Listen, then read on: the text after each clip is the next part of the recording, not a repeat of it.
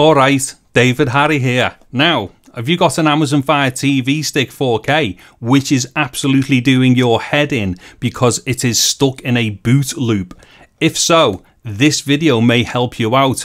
But before I get into this, just a massive shout out to another YouTube channel. And the reason for this is because I've got to be straight up. This is not my idea. It is somebody else's that I've copied. And the other channel is The Real. There'll be a link here to The Real's channel and in the descriptions below. So if this video helps you out and gets you out of the pickle that it's going to get me out of, then I suggest you go to that channel, give this person a subscription and a massive thumbs up for what they've done. Don't give them to me, give them to somebody else because this is not my idea. Anyways, what I'm going to do now is explain a bunch of stuff before I get into this, and it is going to be a bit boring, but you need to know these things. However, there is a menu in the actual descriptions to this video taking you to some of the sections and what have you, so you can skip through as soon as you understand the process. So basically what I'm going to be doing here is connecting a keyboard to the Fire TV Stick. Now the only way to do this is to use an OTG powered cable, which basically means you can send power and a USB signal down the same cable from peripherals such as keyboards. I will actually be doing some videos to do with OTG cables and hubs and stuff and powered hubs and things like that. But right now I'm going to use a very simple cable, and that will just take one USB input and merge it with the power for the Fire TV Stick. Also as well, what you're going to have to do here is go through a little bit of jiggery pokery with the keyboard, which I will explain shortly. Now, there are other ways to try and fix a Fire TV Stick, 4K or otherwise, by using ADB debugging and stuff like that. But the only problem with that particular process is, although it might be easier because you don't need this extra cable, the problem is, unless your Fire TV Stick was actually plugged into the computer that you were going to use and it was authorized to that computer, you can't do the ADB debugging with it. So this for me is kind of like the final and last straw, although it is the easiest option as well.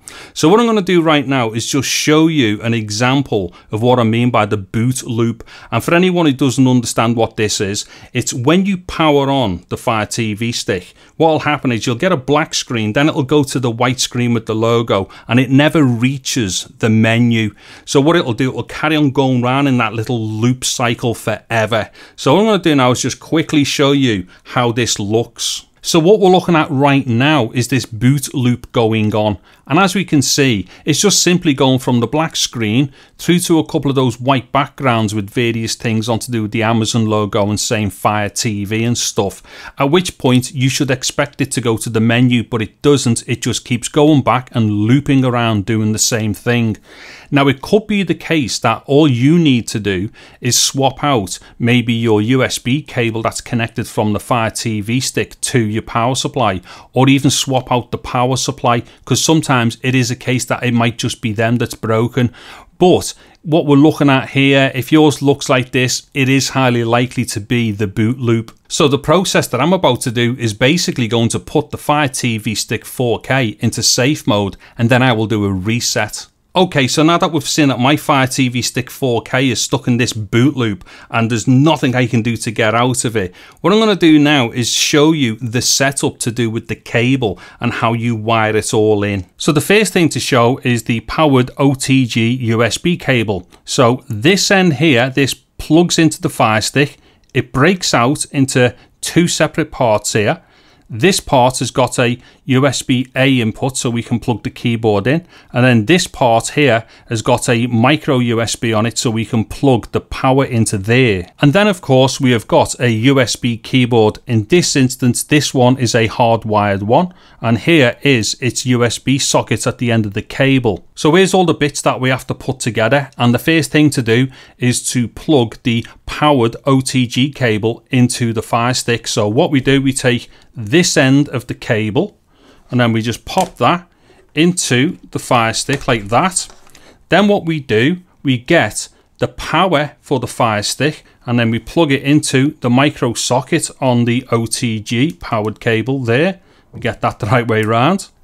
And then finally what we do, we just plug the USB keyboard into the USB-A on the OTG powered cable. So what happens is we end up with something that looks exactly like that, and then what we do then, we just plug that into the monitor or TV, and then away we go. Okay, so now that we've seen how everything has to be kind of physically connected and stuff in order to do this, what I'm going to do now is show you the gymnastics you're going to have to do on your keyboard and the button presses you'll have to do in order to make this work. So what I'm going to show you right now are all the keys on the keyboard that you have to hold in simultaneously as the Fire TV Stick 4K switches on.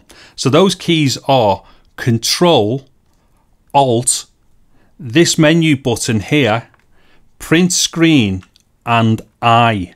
So the way that I go about this is like this: 1, 2, 3, 4, 5. So that is exactly what I'm going to do when I power on the Fire Stick. Okay, so now that we know all the physical connections we have to do and also all them weird button presses on the keyboard, I'm now going to get on with this and let's fix my Fire TV Stick. Alright, so here is the setup. Now this looks a little bit mad, but it has to because it's the only way that I can kind of do this. So what I'm going to do, there's all the cable in there. I'm just going to throw this into the TV stick, which is in the back of this monitor, and then try and attempt to catch the keys as it powers up. So give us a sec. Hold on. Okay, so cable's in. So Control, Alt, menu, print screen, and I. Okay, so it's powered up. Hopefully it's doing the right thing. Right, hold on. So this is about normally where it's going to mess up. Okay, so let's see what happens after this.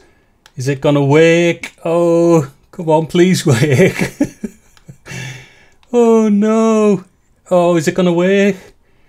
Oh, don't cycle. Oh, there we go. Brilliant. Right.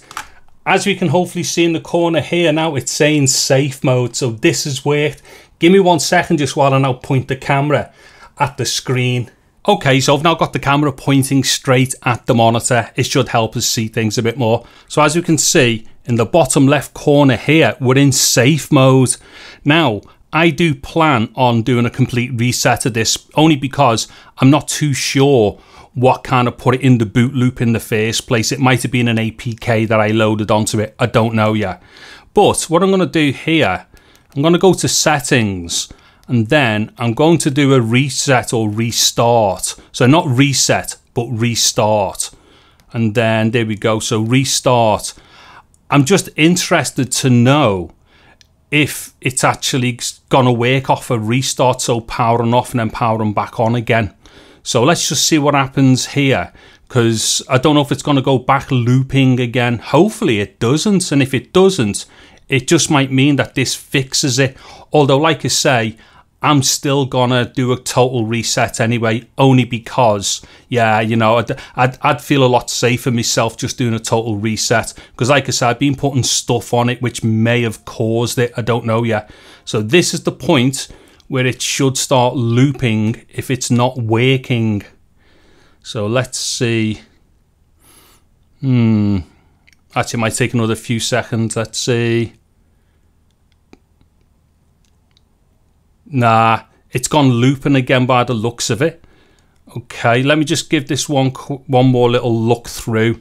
Yeah, so I think what happens is when we go into safe mode, it looks like it hasn't fixed it for me. So what I'm going to do is obviously go back to safe mode and stuff again. Oh yeah, wait there. Right, it's gone in, but that looked like it was messing about a little bit. So I'm not entirely sure whether that's going to be fine. So what I'm going to do now, I'm just going to speed massively dead fast through me doing a complete reset on it. So give us a second, because like I say, it might be the case that it may work a little bit maybe once you've come into safe mode and then try to kind of get it running again. But for me, yeah, I would rather just kind of reset it all. So let's see, factory reset. Okay. Right, so that's going to reset. So what I'm going to do is just basically, if I can, I'll fast forward through this. If not, I'll just jump and come back after it's done it.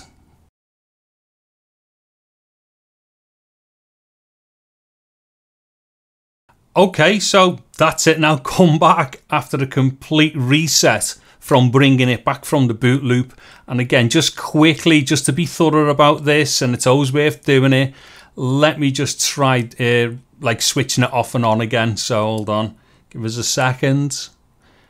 Hold on, if I could just use the remote properly, it'd really help. Right, so come along to my Fire TV, and then let's do restart. This restart is just a power cycle. It's not like, you know, the redoing everything on this stick. So let's see what happens here. Hopefully this is going to boot back up with absolutely no problems whatsoever. So let's see. Okay. It does take a little while, these things. And like I say, what I'm doing here right now is just being thorough. And, you know, because a lot of people want to know these things as well. I know it takes a bit of time to do it and it's a bit boring and stuff. But, you know, there's no shortcuts to these things because I am trying to show people that it definitely works, you see. So hopefully it doesn't start looping here. Let's see what happens. Okay, so it might do the white screen one more time, I think. No, straight to the menu. Okay, well, as far as I'm concerned, that's all great. Okay, so there we go then. I have now fixed my Fire TV stick from boot looping back to normal. And don't forget as well, this was not my idea. I copied this from The Real. So if you do this yourself and it fixes your Fire TV stick 4K, then definitely, if you want to show any appreciation, go to The Real's channel and give The Real a big thumbs up, and also subscribe to The Real's channel. There'll be a link to The Real's channel in the descriptions to this video and at the end of this video as well. Now, although I've done this on a Fire TV stick 4K, it may work on other versions of the TV sticks as well. I'm not entirely sure. But if you've got an earlier one, you might want to try this out for yourself anyway, because if it does bring it back to life, it'll be worth the small expense of getting that extra cable. And also, don't forget as well, that extra cable that you're going to get hold of is actually mega useful for a bunch of other stuff. Now, on that point as well, I'm going to be doing a whole bunch of videos to do with like the Amazon tablets and stuff and the Fire sticks and stuff like that, showing various things you can do with them, say with keyboards and mice, external storage and things like that, mirroring one thing to another, connecting like, you know, controllers and stuff such as PlayStation controller and things like that, which is very conveniently placed on the table because I've been doing stuff with this. Okay, so yeah, call back for stuff like that if you're into all that kind of thing. And also as well, links in the descriptions below for all the stuff that I've used in the video.